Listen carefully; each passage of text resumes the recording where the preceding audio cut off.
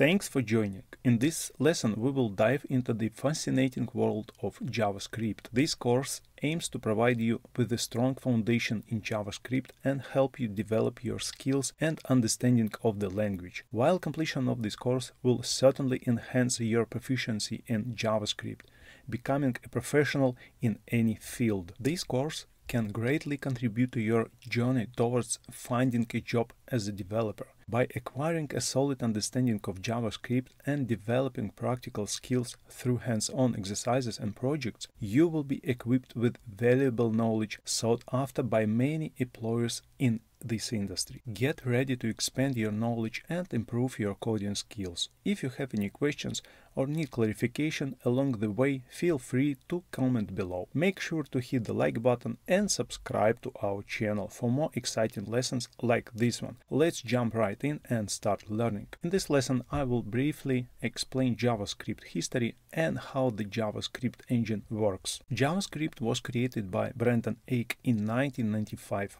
while he was working at Netscape Communications Corporation. Its purpose was to provide a scripting language for web pages, enabling interactivity and enhancing their dynamic nature. That's why it was also called LiveScript. JavaScript is one of the most widely used programming languages for web development. As the web industry continued to grow, there was a demand for a language that could enhance web development. JavaScript emerged as a fantastic solution to meet this need. Consequently, several companies recognized the significance of JavaScript and sought to incorporate it into their products or develop their own versions of the language. In the 1990s, Microsoft developed its own implementation or a fork of JavaScript, and they call it JScript. JScript was created to be compatible with JavaScript but had some differences in its implementation. Microsoft developed JScript for their Internet Explorer browser as a means to provide scripting capabilities similar to JavaScript. During that time, there was intense competition in the web browser market, with two major competitors leading the way, Microsoft and Netscape. Both companies recognized the importance of JavaScript in enhancing the web browsing experience. As I mentioned before, Microsoft developed their own version of JavaScript called JScript for Internet Explorer, while Netscape implemented JavaScript in their Navigator browser. The competition between Microsoft and Netscape played a significant role in the advancement of JavaScript as a widely used scripting language on the web. JavaScript was eventually submitted to the standards organization ECMA International for standardization.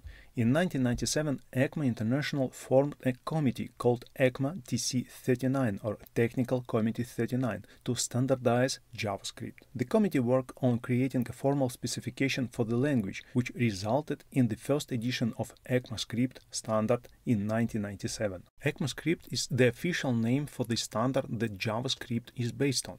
The ECMA TC39 committee continues to evolve the ECMAScript standard, adding new features and making improvements over time. This standardization process ensures that JavaScript implementation from different vendors are consistent and compatible with each other. By standardizing JavaScript as ECMAScript, it became easier for different browsers and platforms to implement and support the language. It also allowed for greater interoperability and ensured that JavaScript code written for one platform would work similarly for another platforms that follow to ECMAScript standard. So the JavaScript, being an open standard, gained broader adoption and became the de facto scripting language for web development across different browsers and platforms. From a marketing perspective, the name JavaScript, often abbreviated as JS, was chosen to create a connection and capitalize on the popularity of Java at that time. Java was a widely recognized and well-established programming language, and by incorporating Java into the name,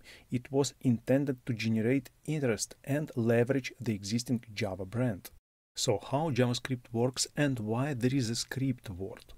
JavaScript was initially designed to add interactivity to web pages and make them dynamic. JavaScript is a scripting language that allows the certain of scripts directly within the HTML of a web page. I will give you a quick example. When we refer to JavaScript as a scripting language, it means that JavaScript is primarily used for scripting or controlling the behavior of web pages. Let's take a look at an example to understand this concept better. If we open any website, like for example MDN website in this case, and access the developer tools in the browser, we can explore the elements of the web page. By pressing F12, Ctrl-Shift-I, or right-clicking on the web page and choosing Inspect, we can open developer tools. Don't worry, I will explain DevTools within few next lessons. Then we can locate the script HTML tag, which is used to load scripts by browser. So this tag will load the script, and if we go to the Sources tab, then there we can find the script files associated with the web page. These script files are delivered to our computer without modifications. By examining the content of these files, we can see the exact script that is running on our computer. For example, if we open the static folder and search within the files, we may find scripts like this one, and then you can inspect the content of the file and see what this file is doing. Or we can open another script file, and this one, by the way, is written on React. This demonstrates that the scripts running on your computer are the same as the ones delivered by the website. This ability to view and interact with the scripts directly emphasizes JavaScript's role as a scripting language. It enables developers to write code that controls and manipulates web pages dynamically, enhancing the user experience and interactivity.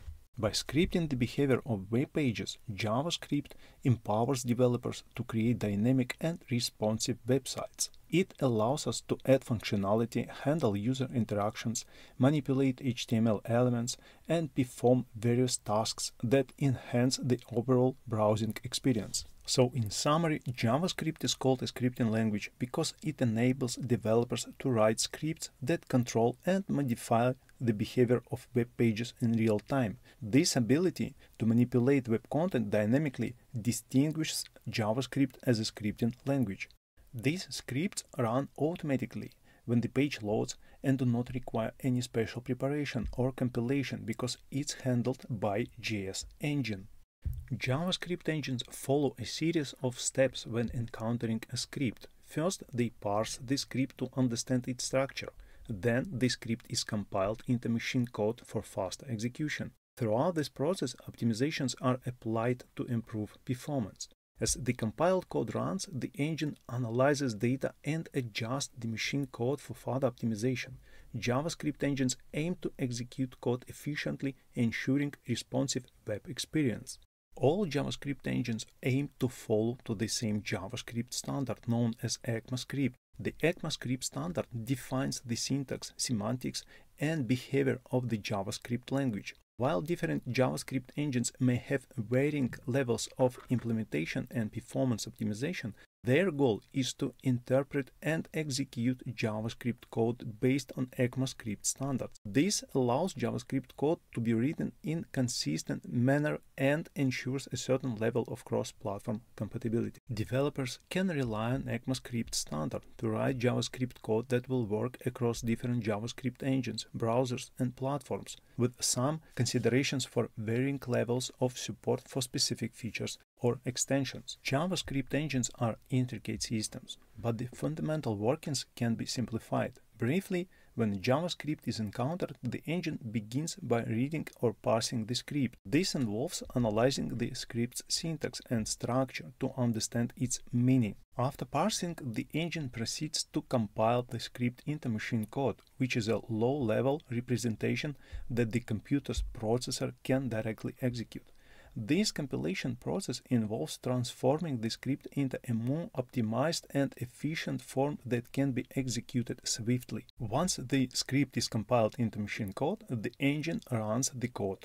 Achieving high-speed execution, the engine applies various optimizations throughout the process, aiming to enhance performance and reduce execution time. As the compiled script runs, the engine actively monitors and analyzes the data following through it. This analysis provides insights into the script's behavior and allows the engine to further optimize the generated machine code based on the observed patterns and characteristics. By employing parsing, compilation, and optimization techniques, JavaScript engines strive to provide efficient and rapid execution of JavaScript code, enabling smooth and responsive web experience. And now we have reached the end of this lesson. In our next lesson, we will be exploring the exciting topic of JavaScript features and how JavaScript works. Thanks for watching. If you have any questions or need further assistance, feel free to comment below. Don't forget to hit that like button and subscribe to our channel for more great coding content. Stay updated with the latest videos by ringing the notification bell. Happy coding!